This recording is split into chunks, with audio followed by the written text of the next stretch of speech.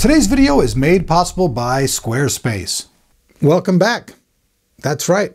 Where are you at? You're on Tech of Tomorrow, and I'm Eric, your host, where we bring you all the tech all the time. Now, the new AMD line of cards has hit the market, and we were lucky to get our hands on a couple of cards. We got the MSI Twin Frozer Gaming Edition R9 280X, and we also got the Gigabyte WindForce R9 280X. So we took both of these cards, we clocked them both the same at 1050 megahertz.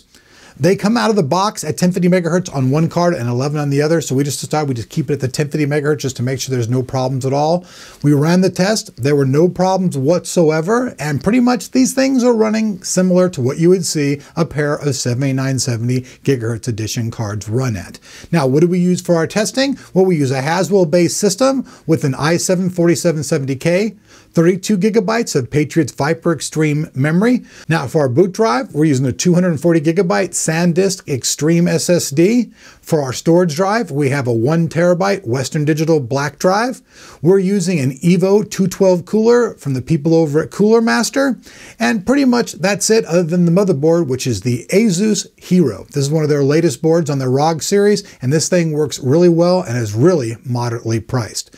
With that said, let's jump in, let's check out some of the performance and see how these two cards did in Crossfire.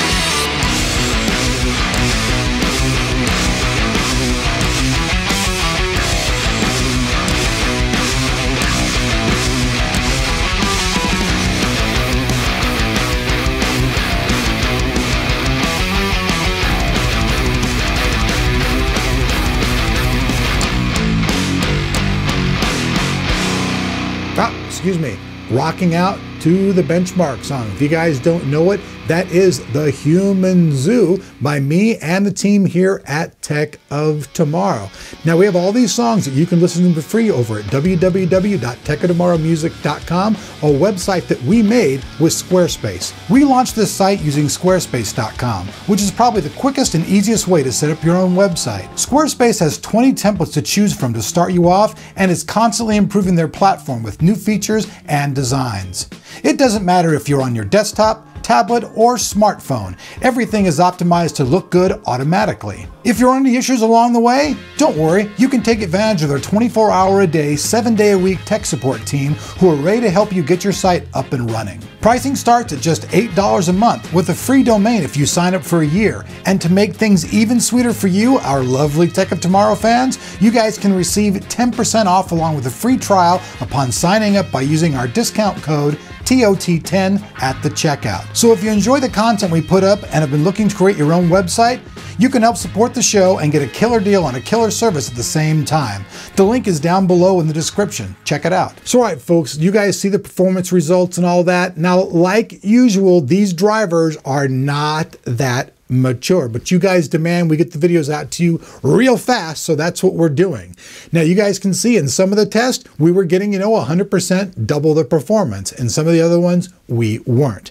Now these drivers though are very, very new. As the drivers mature, we'll see a lot better performance going on. And like I said, all the micro stuttering issues that we used to see on single monitors are now eliminated. They haven't eliminated it on multi-screen and Eyefinity, but if you're just a guy who sits in front of your computer with one monitor monitor, you want to do Crossfire, you ain't got to worry about any more of that micro stuttering crap getting in your eyes and eliminating your, joyful game.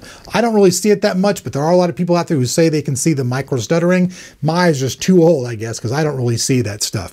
Now, like we talked about yesterday, and you guys can check that out in the video right over here, you guys can use a 7970 GHz edition card in conjunction with an R9 280X and Crossfire. You just have to use the 7970 as your primary card. So if you guys happen to miss that video, it will be right over here. Check that out. If you're not sub, the sub button is right up here, and down below the like button is a link to all the information, including the review if you guys want to check that out. So I'm Elric. Peace out. We'll see you guys back here on Tech of Tomorrow.